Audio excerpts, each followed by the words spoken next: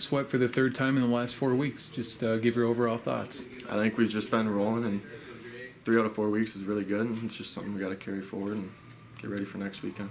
Yeah, and kind of the same start to last night. Scoreless after one. They scored the first goal, and just talk about what you guys did to make that comeback. I thought we had things going. I think we just needed to relax and stick to it, and we knew that they would come. Yeah, and you scored the final goal tonight. Just talk about that play. It was kind of a scrum in the corner, and Logan came out and passed it to Alex Smith, and then I just went to the net, and he found me. Yeah, and you took your time with it, too. Oh, yeah. Well, it's taken a lot of chances, and I had room, so. You had so many chances this weekend, too. Just talk about what you were able to see on the ice. Well, I thought our line was just doing a great job of getting over pucks and playing in the O-zone, and just got to get ahead to keep that going, and knew that they would come. So we were all getting our chances, just got to keep doing it. Mm-hmm. I think you guys have won 7 of the last 8. Just talk about just where the team is at right now mentally.